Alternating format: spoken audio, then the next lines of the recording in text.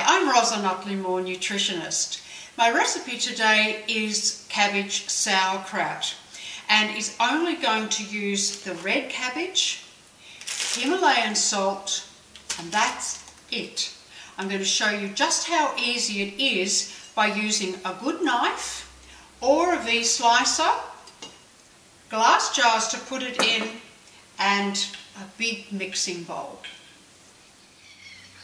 I like to remove the outside leaves of the cabbage because I think they're a bit thick and woody, and the inside, just chop that into quarters and it'll make it easier to chop it finely.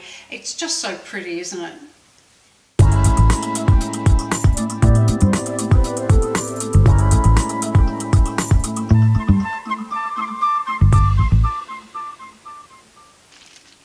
Now it doesn't take long for the cabbage to actually soften and the juice to be extracted using the salt. So I know some recipes do call for adding brine, but I've never found it necessary.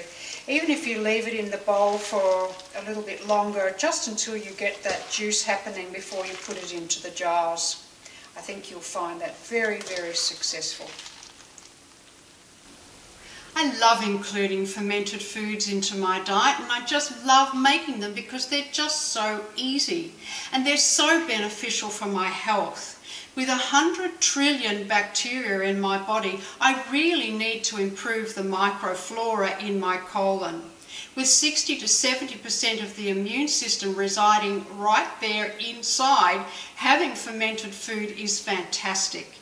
It increases the B vitamins, which is awesome for our immune system, and it also increases our vitamin C. Not only the vitamin C in the cabbage, but by improving the microflora in our gut, it increases the absorbability of all the vitamins. So by including a fermented food daily, your health is just going to improve and you're going to get so many benefits from it. So, fermented foods.